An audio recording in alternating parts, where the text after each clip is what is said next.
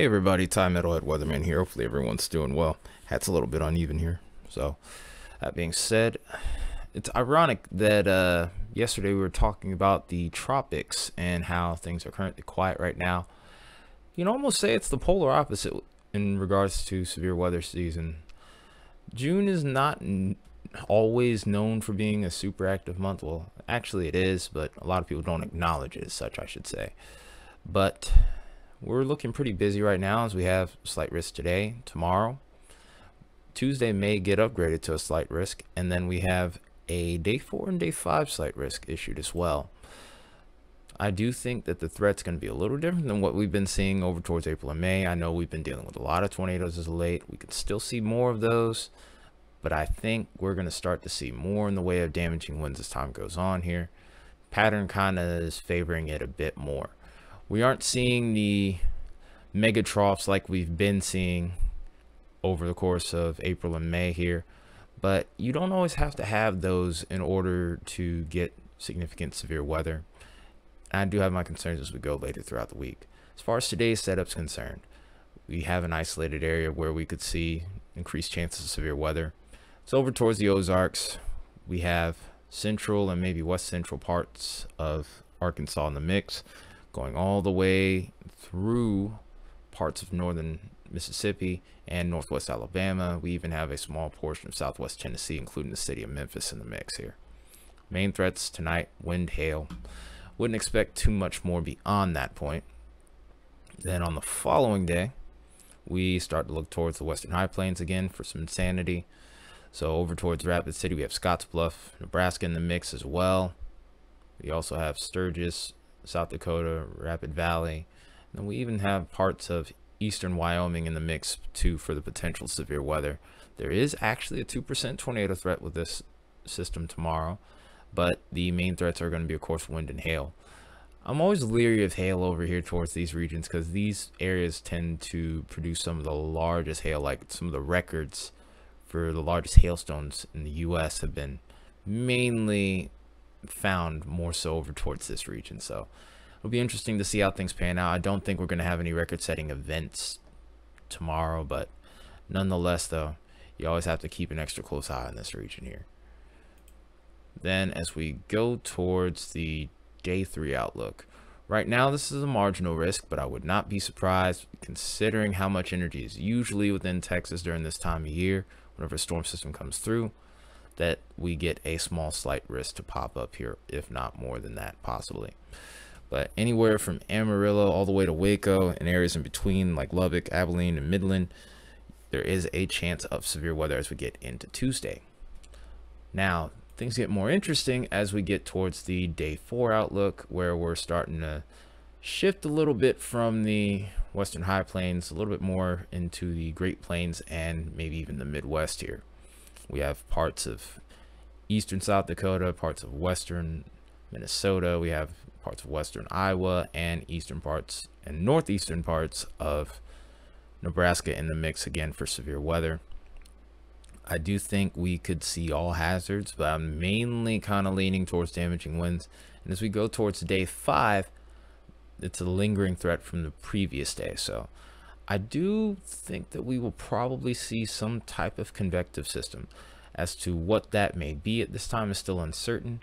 I'm kind of leaning towards either mesoscale or quasi-linear, but we'll see if that ends up being the case or not.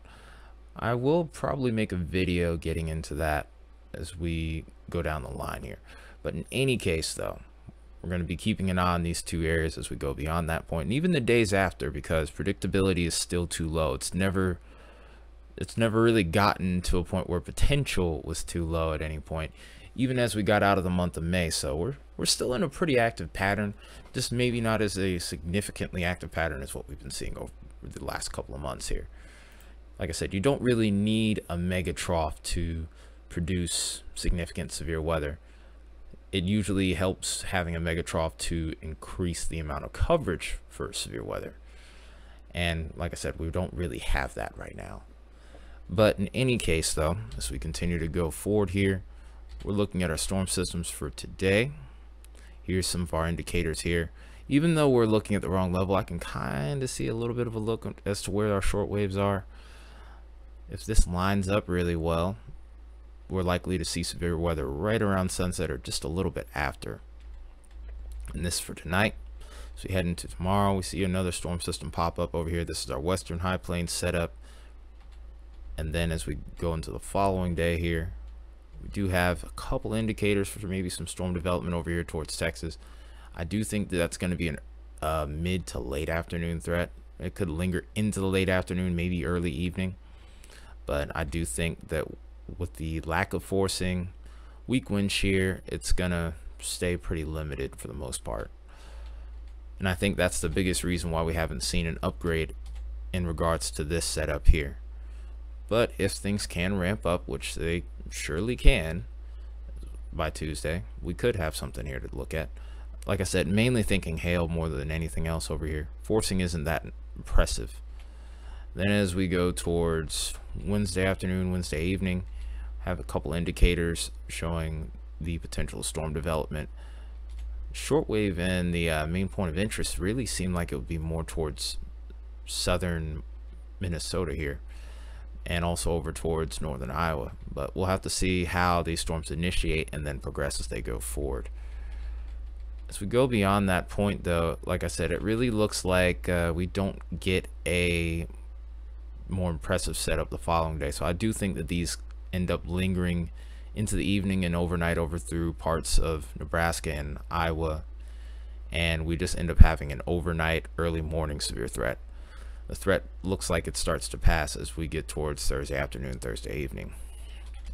There is one other thing I want to make note of here, actually a couple of things to go along with that severe weather threat, and I've been kind of talking about in the last couple of videos, is this little system that keeps on popping up over here on the operational runs. I don't see the same kind of pickup in the ensemble runs, so I don't think this is necessarily going to be anything of a tropical entity. But what this is going to effectively do, it's going to, this ridge that develops right here is going to get pushed out to the east because of this system. This could increase the shower and storm chances over here out towards the southwest, which is good news for them. It's also a wildfire season here, so maybe if things go right here, we can maybe limit the wildfires a little bit. But this is going to warm up areas out to the east as time goes on. It's going to help push this ridge off and kind of almost create a little bit of a block here for the southeast, which has been getting a lot of rain, but now there won't be anywhere to run from those temperatures. And if you're someone like me who works outside as a day job, yikes. In any case, though, it's going to start to get pretty hot over here towards the southeast in particular. Still have plenty of chances for storms out here towards the northern plains in particular. The pattern's not really going to slow down too much, and there may even be a couple of severe chances even over towards Canada as we go forward. But mainly at this point, this looks like this pattern is going to be the new normal, at least for the short term. As we continue to go forward here, see this ridge continuing to build over the eastern half of the U.S. Eventually it even migrates towards the central part of the U.S. here. And this is where I start to think we get to see those severe weather chances north of the border, maybe some off chances over towards the Dakotas, maybe towards Wyoming and beyond. But eventually we do have to watch for a player that pops up over here towards the Gulf as time goes on. It's not the most well-defined character, but this does help kick that ridge out if this holds, because look what time we are looking at now. Look at the time frame we're looking at, 372 hours out, right towards the end of the GFS model run here. This isn't even showing up on the Euro as of right now either. Of course, the Euro only goes to 240 hours. But in any case, though, if this comes into play, this could be our first tropical entity of the year, in the Gulf at least. And there are other chances that we kind of talked about yesterday in the video. Make sure you use that as a point of reference if you'd like. But in any case, we do look like we're going to have a couple of interesting pattern flops here over the course of the next few days. So as we continue to go forward here, we're going to go ahead and take a look at what our short waves are looking like at this point. These are going to be some of our key lifting mechanisms in the days and really the next week ahead in particular in regards to our severe weather threats. Further out we go, the less confidence I have in this, because short waves are very variable in regard to how these kind of develop over time. So once you get past a certain time frame, trying to forecast what a shortwave is going to do, good luck. But in any case here, I do have pretty solid confidence in these developing over here towards the western high plains, and of course tonight's setup as well. It's relatively good confidence. As time goes on here, we see a little bit more activity, a little bit more stout activity over here towards Minnesota, Iowa. And the interesting thing to make note of here is this starts earlier in the day than what I would have expected. But when you get windstorms like this, and this does look like it has a linear look to a linear mode for sure, I do have my thoughts as to whether or not we'll end up seeing all hazards severe weather, but I do think damaging winds will be the main threat with this setup here. So continue to go forward. So we go into the following day. We don't really see much in the way of short waves, which again kind of reinforces my thought process to there being mainly a threat for the early part of Thursday morning, maybe into mid Thursday morning at best. We'll like I said, we'll have to see how things pan out from that point. Getting up to 100 hours out, you can start to get a little bit more dodgy when you're trying to forecast a short wave here. You can do long range forecasting on it again, like I mentioned before, but it's a little tricky. You can kind of see a little activity over here towards the western high plains once again. It's mainly towards Colorado, New Mexico, also panhandles, Oklahoma, and Texas could come into play as well. After that point, you can just see a lot more activity kind of pushing more towards the northern plains states as we go forward. Have to keep an extra close eye on this region, especially towards the Dakotas, as we go throughout the rest of the month here. So another key component to severe weather, of course, moisture returns. I don't know why this sounding's up. But in any case, though, as far as tonight, tomorrow setups are concerned, here we are with our moisture return for today. Not really surprising to see good numbers here. Lack of forcing is really going to help keep that tornado threat down, that and the lack of low-level jet. And then as we continue to go forward, this is the look for tomorrow's setup. Moisture return is a little bit subpar at best, if I were to say so myself. So I wouldn't be super concerned, but anywhere towards where we can get these 6-degree dew points, we might have a shot at maybe some storms potentially kind of rooting themselves to the surface. Keep in mind, tornadoes are more surface-based events. Damaging winds and hail, you can be a little bit more elevated. But in any case, though, as we continue to move forward, moisture return for Tuesday, not surprising to see abundant moisture over here towards Texas. I'm actually going to go ahead and look at this QT here, so I can get a look at what our instability could be like. And even then, actually the numbers are quite marginal, considering that Texas usually has a lot of convective available potential energy. I do think forcing is a big part of the reason why we aren't seeing that right now. But in any case, though, as we continue to go forward, this is getting into Wednesday. Look at the moisture return here. I do think those crops are starting to kick in with the corn sweat here. If anyone wants to know what corn sweat is, click that link to the top right hand corner for that. But moisture returns are definitely kicking in. Definitely looks like it's coming from the crops, and this is going to help aid the severe weather threat as we get into Wednesday and Thursday here. So we go into the following day, we do actually get a pretty solid area of moisture over here too, which is interesting. We'll see if that ends up panning out, but as time goes on, eventually we start to see those hefty dew points here, those very saturated environments head over towards the southeast, in particular the plain states, as time goes on here. So the Gulf of Mexico moisture hose is still in effect here, so to speak, even though we aren't getting as much of a pull as what we've been seeing. I do also think that the crops and the corn sweat transpiration is coming into play as well. As we continue to go forward, as the pattern begins to change, we're starting to see that moisture really work its way further up to the north. Again, thinking more so crops than anything else, but also Gulf of Mexico moisture is still unchallenged here at this point, even with that southeast ridge, which is something that I find very interesting. Hopefully it'll help keep some of us cool over here towards the southeast as time goes on here.